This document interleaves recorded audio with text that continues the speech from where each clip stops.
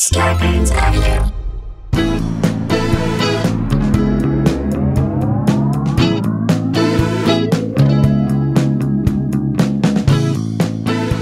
Hey guys, welcome to another episode of Sklarbro Country, the virus edition, a.k.a. the Pandy Pods, a.k.a. the Victory Blast, a.k.a. Two Jews, No Rod Carews, a.k.a. Two Bros, a little ways to goes, but we're feeling pretty good. Yes. And we're not saying no's to the future. That's right. Now I'm going to get a couple more AKAs because you guys have done such good ones. With the Mad One outrun and his bad sons outdone, we need rad puns fine spun from Addison Walton. Hello. A.K.A. Mike Huddleston, A.K.A. Huddletron, A.K.A. the A.K.A. guy, A.K.A. Old Zealand. Thank you once again for including other people. By the way, everybody who came to see the live Dumb People Town this past weekend with John Hamm and Tennis, you were treated to such a beautiful musical performance by Tennis. They were amazing. Ham was hilarious. Ham was hilarious. We had a Greenlee. We had a Greenlee.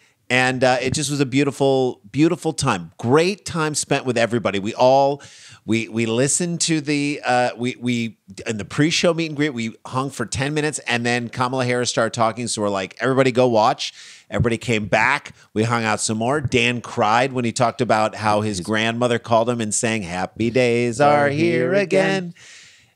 It was a beautiful, emotional, amazing night and wonderful to celebrate with you guys. There's a lot more work to do installing this guy in there, but it's a step in the right direction. We still have really dumb, funny stuff to talk about. Yeah, that's the good news is that we got a little good news on the pandemic front too, that Pfizer has a vaccine that seems to be at least 90% effective. Completely unrelated to Operation Warp Speed. It was its own thing. So we'll talk about that a little bit later. But the good news is things are looking up, and we're trying to be positive and look forward in a new way. And we appreciate you guys being on this journey with us. That doesn't mean we're going to stop doing this show every day, because we need it. We need it to survive. We need it to get through. And we announced at the show on Saturday night who our guests will be on our next live Dumb People Town. Our holiday Dumb People Town on Saturday, December 12th. It's Dave Anthony and Gareth Reynolds of The Dollop. If you're not listening to The Dollop podcast, what One are of you the best doing? podcasts out there. It's a podcast about history where they riff. They are the two of the best riffers and podcasters out there. It'll be a coming together Dollop People Town. Dollop People Town with musical guest Mac Lethal, one of the fastest rappers in the entire country and the world, mind you. Yes. And Kansas City's own Mac Lethal. So tickets are on sale right now. Get your tickets for Let's that. And jump we'll keep into harping this on it. right All right, now. let's do it. I don't know about you, Rand, but Yeah. I think about that Black Mirror episode. There are a few episodes that really stick out to me where the woman's husband dies, and then there's this... Spoiler alert. Jesus. Oh, Jesus. Well, it starts... If you haven't seen Black Mirror, it's been around for 5 years. Right. Whatever. So I'm going to tell you a story about an episode that happened. If you don't want to listen to it, don't listen to No, this. but here's the deal. So her husband dies, and there's a service out there that amalgamates, that reads all of the emails and texts that he's ever sent to you, voicemails and whatnot. and takes the voicemails and takes the voice and then picks all the common words that this person would use. It's almost like when you're typing an email and it finishes the sentence for you in Gmail. They do it a lot. And it's exactly what I would have written. Yeah. It They says know. exactly. And it's They know like, what you wow, wanna say. you know my tendencies. You know what I want to say. So I collect all that. And then this woman could have a conversation on the phone with her dead husband, which is freaky at first, and it's freaky for her at first, and then she starts to get into it. But missing this guy, this was what she needed in that moment. But then There's a chance to bump it up a notch where you can order a human doll that's in the shape and really is basically your ex, or this person who you lost in your life, your dog, your person in your life. This company does that for you. That's where you have to pay more money. And she found herself like not wanting to be in the phone thing, and then she needed it so much, drew into it, so and then she decided orders to get the doll. Yeah. And when the doll's there, she loves it in some ways, and then she notices very clearly why it's off. Because we are made up of our wonderful moments and our not wonderful moments. Right, and our tendencies, and then when we step out of our tendencies, that's part of it too. that's what makes us up. When we do things out of character, when we do the one thing that I was in a fight, we were in a text argument with someone about politics, and it was getting heated to the point where I was going to tell someone to fuck off. And instead I said, you know what, man, I love you. You're amazing. And it was such a great You didn't see it coming, and then I didn't even see it coming. I just started typing. I didn't know I was going to say that. And then it took all the heat and the air out of the argument. And then we were fine again. Even when you get into heated moments with your kids, to come out on the other side of that argument, I'm always surprised at where life takes you and leads you. And that's not something you can formulaically put in there. Right. So I love that Black Mirror episode. For me, like, you know, in certain moments in shows, like Curb Your Enthusiasm is at its best when Larry's kind of a little bit right. It's in the gray area. He's right, and he's maybe not right. Maybe he shouldn't have said something about it, but he's Come right. see the baby. I don't want to see the baby. Who's that for? Is that for you or is that for the baby? The baby doesn't give a shit if you go see it or not. Doesn't care if I go up and see the baby. But Larry's like being honest about something that we all just kind of do, and now it makes these people mad, but he's kind of right. Black Mirror is the same thing. It's like the movie Her. It's like, can we get to a situation where, you know, deep questions and also believable technology? Like, that's right. This could be happening right now. It's not like such a futuristic world that we're like, it's not like Blade Runner. It's like where there's someone with 3 eyes. All of a sudden, we're going to have mutant people among us. Right. So it created a future where we're kind of where we are. Right. And in the most Black Mirror creepy way, Japan has tried to tackle a major issue in their society because of COVID, because of the lockdown, in the most Japanese, futuristic, terrifyingly weird and off way. So because people are quarantining in Japan and in Asia, they are following restrictions a lot. There's a mask mandate. You have to stay home. Like, and everyone is, you know, or they're not working. So when they say, look, isolate yourself, people are isolating and loneliness is setting in. It's a big deal. It's become a huge social issue in Japan, prompting robotics researchers to develop everything from humanoid robots to furry cybernetic seals for isolated people to interact with at home. I want a cybernetic seal. I want one. Not the animal seal. I want the singer seal who was married to Heidi Klum. Okay, fine. Just so I can club him. Did you call her Klum? Not club. Klum? Klum. You said Klum. I want to club with him. I don't want to club him. I want to club with him. I want to go clubbing with Seal. That's right. Is that weird that I want to take him clubbing? Of course, Japan. It's only weird if you call him baby. Of course, Japan is cranking out the sex robots. They are. That's what they do, man. That goes without saying. That's like saying Japan also has some tiny backpacks. That's like saying Japan it likes baseball. Yeah, that's like saying Japan has some crazy game shows. Or just a little bit of anime. Yeah, saying Japan is cranking out sex robots is like saying Japan has some sushi restaurants. I think they do. It's like saying Japan loves rock and roll bands that were once great here. It's like saying Japan has some American wrestling. They do. They just do. They just do. There's a whole circuit there. And these sex robots that they're making, they're becoming ever more sophisticated, realistic. See, we're heading into the Black Mirror territory. In an attempt to create the intimacy that adults can enjoy. For example, they are now teaching sex robots to say, hey, it's okay. That happens to everyone. Let's watch a movie for a while, then maybe we can try again. Or not. We don't have to try again. No pressure. I'm just having fun being with you. Okay, that's what the robot is saying? No, I made that up. But wouldn't that be amazing if that's what they're teaching it to do? But robotics researchers at Japan's... Can they make a robot play hard to get? So that when you get the robot, it actually feels like you earn it? Yes. Like it feels Japan's like Gifu University went further, building a device that's... Yeah, a robot that like becomes attracted to your best friend. Yeah. Gifu University went further, building a device that simulates going for a long, leisurely walk with a loved one. Which it at once feels like the best idea in the world and the worst idea in the world. It kind of does, but I get where they're coming from and why they want that intimacy in that moment. Sure, if you're lonely, that's part of it. Companionship. Taking a walk. That's right. The researchers, Koshiro. Like when you found out in Her that, and I don't want to give anything away. If you haven't seen Her, what is wrong with you? Spoiler alert. Just don't listen right now. Yeah. When you found out or understood that, you know, Scarlett Johansson's voice, that operating system was doing that for millions of other things. And that relationship, which he thought was super intimate, the way she was responding to him. This is Alexa.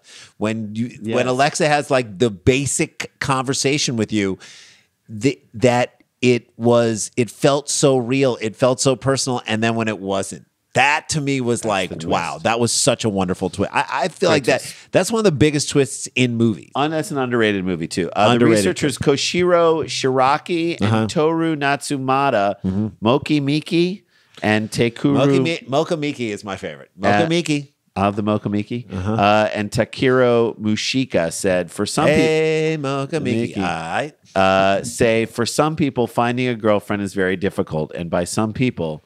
we mean the robotics researchers like these people. Koshiro Shiraki Teru no Tsamada. Koshiro Shiraki Teru Matsumada. Koshiro Shiraki Teru no Tsamada. Hey, Moki Miki. Aight. So they set out to create a way for lonely young men to experience holding your girlfriend's hand more easily Then finding a girlfriend itself. So basically, it's a bunch of robot researchers saying, how can we chip away at the power that women have over men? So it's a bunch of dudes. We've already taken the sex thing out of it. Yeah, that's right. So we've already reduced their power over sex by building sex robots. Sure. Now let's take away intimacy. Let's take on intimacy, right? Let's go. Why work hard to earn someone's intimacy by getting to know them and by building a very real and complicated bond when you can just buy a robot? That's right. That's the point of what they're doing. That's where they're spending their energies, Randy. It's like attacking male pattern baldness. For now, the majority of sex robot manufacturers, scientists have decided just to emulate a female companion. I don't know. It's weird. They haven't done that for this. Mm-hmm. They're like, let's do some research and find out what really goes on. In a recently published paper titled "My Girlfriend in Walk." What's My Girlfriend in Walk? What is that? It sounds like it could be a new Postal Service song. Do you know Postal Service just released a new song? Did they really? In Walk? No. Oh, no. That'd be great. I wish it would be My Girlfriend in Walk. The team published designs for a sophisticated... I believe so you. They're not building... I know you did. I sold it to you. They're not building a complete person. No. They published designs Is for it just a hand? a sophisticated robotic female hand that grips and moves and even sweats like the real thing. Sweats like the real thing. So there's a moment where you got to let go. It's just a hand. Just a detached When hand. I was Just walking like a woman. I was walking with my wife and we were holding hands as we were walking. And then there was a moment where it just was like, this is uncomfortable, and it doesn't mean that there's like that moment where you're like, I gotta let go. It doesn't mean that I don't love you. Right. I love you, but we let go first. But we gotta let go because this is just uncomfortable, and we both have to be okay with it. And in that moment where we both let go and we're like, we don't need to do this anymore, I loved her even more because I'm like, we both were like, yeah, whatever. Right. Yeah, I mean, it was great, but then we're like, whatever. So they built this robotic female hand, a complex elbow-mounted sliding rail. Hold on a second. Complex elbow-mounted sliding rail. I'm getting hot. Yeah. Did you say complex elbow-mounted sliding rail? That's exactly what I said. Is there anything more convenient than that, Randy? When I think long leisurely walk with a lover, I cannot help but envision first and foremost a complex elbow-mounted sliding hand. Yes, complex elbow-mounted sliding rail mimics the push and pull of when a person you're holding hands with slows down and speeds up slightly. And the vice. So I guess it is like a relationship. I can't let go. Vice tightening. The vice is even paired with a smartphone app that plays the sound of a woman's footsteps and the rustlings of their clothes as they move. This is where Was this created by the Golden State Killer? This is where Japan tends to focus on one or two details that you're like, don't do that. Don't do it. You're a serial killer. You don't need to. As a nation, we've already accomplished what we need to do, but now you're really drilling down on two details that make it really weird. The rustle of the clothes. Is that the thing? The rustle of the clothes? The pliable skin. And skin, by the way, is in quotes. So you know it's what does that mean? It's not even close to skin. It's rubber. The skin is heated to human body temperature and pores release liquid from a reservoir inside to get that reassuringly sweaty feeling. You know how reassuring that sweaty feeling is? No.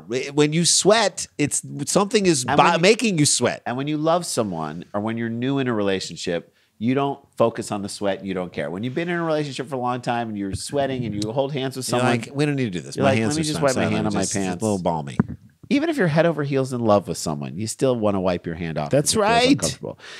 So the device is also scented with a subtle perfume that is supposed to replicate the mixture of soap, shampoo, and cosmetics, right? That you might smell while walking with a real life shampoo. Yeah. Who shampoos their hands? Serial killers shampoo their hands. It's a Golden State Killer. If you are putting shampoo in your hair, someone's going to get on your hands. I know, but Golden State Killer is the consultant on this. Am I right to say that? Probably. Maybe Golden State Killer robot hand consultant. That he can put that on his resume. The team says that part of the impetus behind the invention is to provide comfort for those who might be living isolated lifestyles during. I don't mind that part of it. No, I think me too. Giving these people it's great.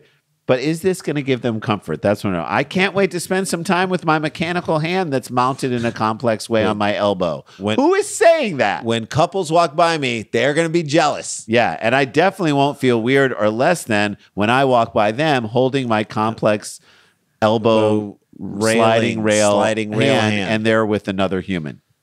I am actually all for people going outside and walking. Can I just say that right now? I am too, but I feel like a podcast where a robotic woman talks to you in your ear. I mean, not to go back to her, but that is way better. It's more fulfilling. It's more intimate than a complex elbow-mounted sliding rail hand that sweats shampoo. And yes, the thing that sweating shampoo may sound eccentric to many, the growing hikikomori trend in Japan, where young people lock themselves away indoors without ever going out, suggests that there might be a market for this strange-looking invention. I think it could work. It feels weird, yes, but they're banking on the fact that people are. If there's a market for it, go do it. And look, I'm making fun of this thing. Watch it become the biggest TikTok in the world. It's going to be like the next Tamagotchi egg. It's going to be on everybody's TikTok, this little thing. And you know what? Weird things that are outside of the box that seem like they would fail immediately sometimes are the biggest things in the world. So, you know what? I'm here to say that I might be completely wrong about this thing. And there may be a time in my life where I'm going to need a complex elbow-mounted sliding arm that's connected to a sweaty hand that sweats shampoo. Okay, that's story number 1 down in the books. Story number 2 all has to do with a COVID, an election night viewing party at the White House that turned into a super spreader. That's a surprise. Woo! So on the other side of this, we have the Sklar brothers, and this is Sklarbro Country, the Virus Edition. We'll see you on the other side.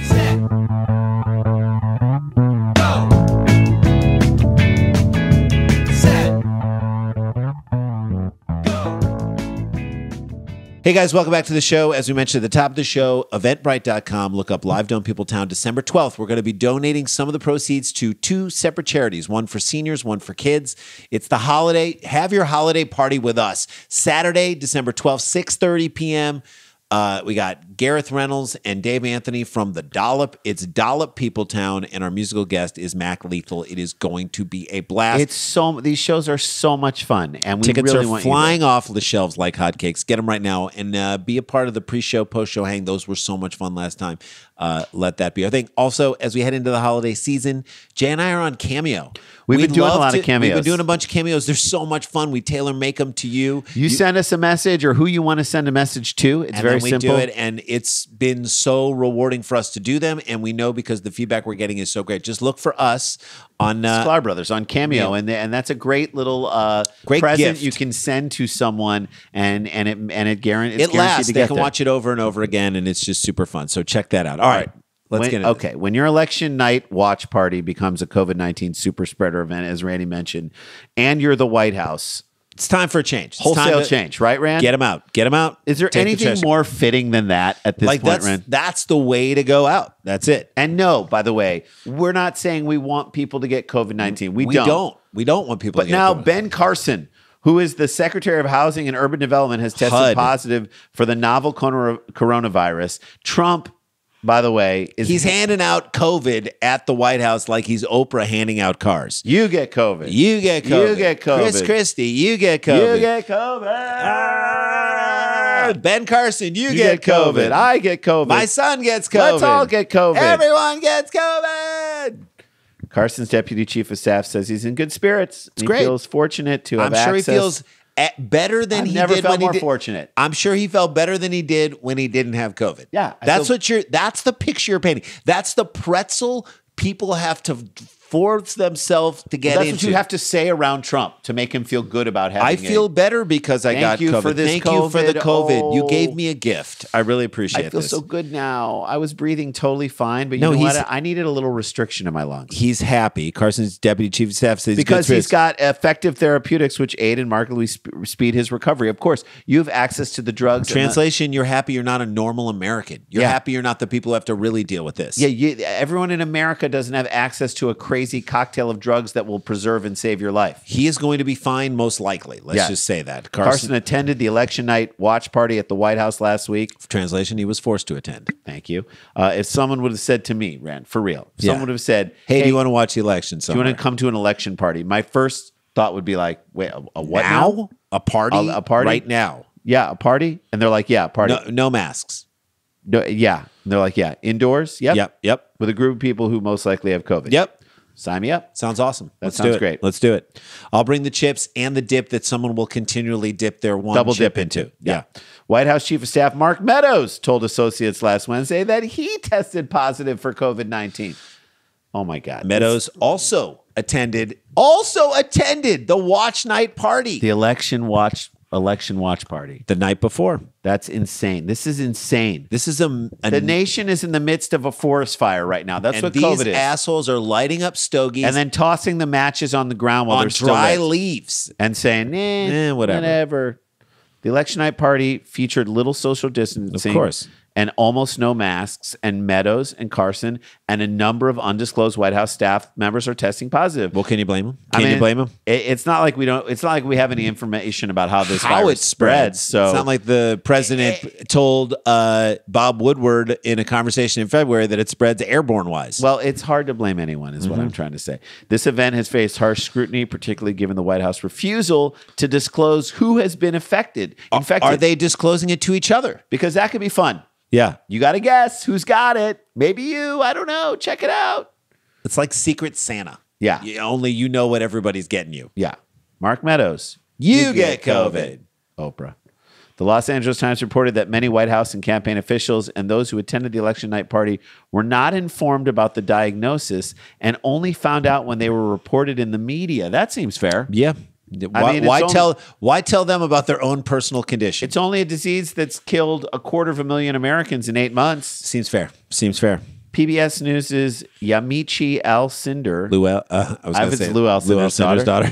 She reported that she spoke to a number of aides on election night, quote, who were worried the event would become a super spreader and felt pressure to go to save face. Oh my God. So they felt pressure to save face, but no one gave them pressure to cover their face. Yeah, got it. Okay. That's fine. Okay, got it. Now I understand.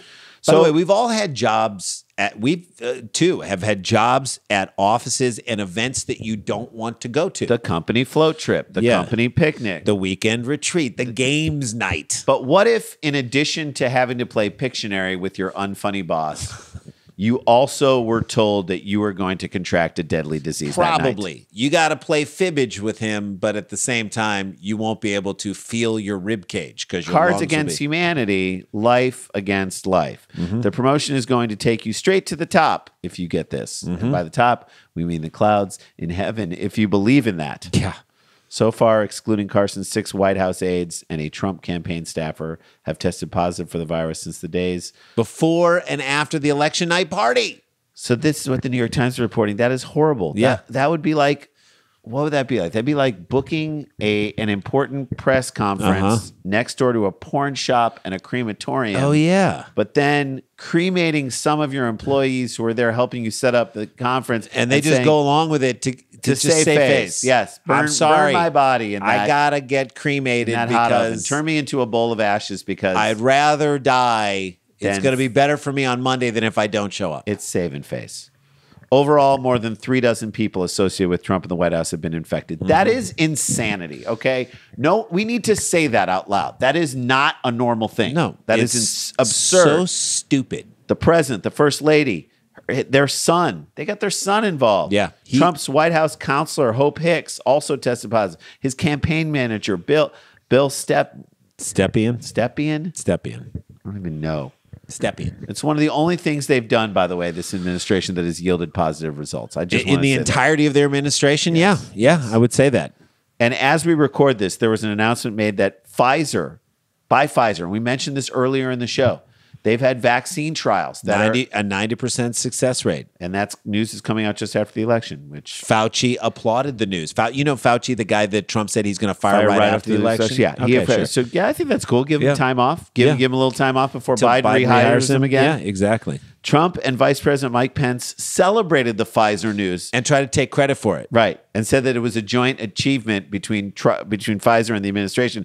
Then the pharmaceutical giant Pfizer was like, nope. That's not. We weren't We didn't take taxpayer money. We're not a part of warp speed. That's what they kept saying. Yeah, we're not part of it. Catherine Jensen, the senior vice president of the board of the vaccine We've research. never taken any money from the U.S. government. Or from anyone, they said, because they don't want your money. They want all the money themselves when they get it. Pfizer did a better job distancing itself from the president, Mike Pence, than anyone at that election night watch party. Yeah. And what's ironic is that the first company to kind of hit on a vaccine in America is not part of Operation Warp Speed. So this is even more proof that it had nothing to do with Trump. I don't know. It feels good to have a nice, good slice of of good news. Yeah. We'll hopefully understand what this means for our future and how quickly it will help us return to normal. But it is insane to me, Rand. I don't know how quickly it's going to bring us back to normal. Who knows? But it is kind of insane to me that once the cloud of this clown is starting to get lifted, a little bit of sunshine peeks through. Think about that. Think about it. And we're talking to you, Ben Carson. If you aren't too disoriented from getting COVID, unable to smell anything, that could have totally been avoided. Yeah. There it is. That's a show. That is it. Our first show back after the election results of this weekend. Guys, let's do our part. Tell everyone you know in Georgia to vote in this runoff. Vote, vote, vote. Get your tickets for the live Dumb People Town on December 12th. Stay connected, stay protected, don't get infected. We love you guys. This is not a hoax. But we've got the jokes. Wear a mask. Listen to what the new COVID task force has to say. We are very excited. Through this, guys. We're going to get through this. We're going to do it, and we'll see you tomorrow. La-ti-da, la-ti-da-ti-da-ti-da, la-ti-da.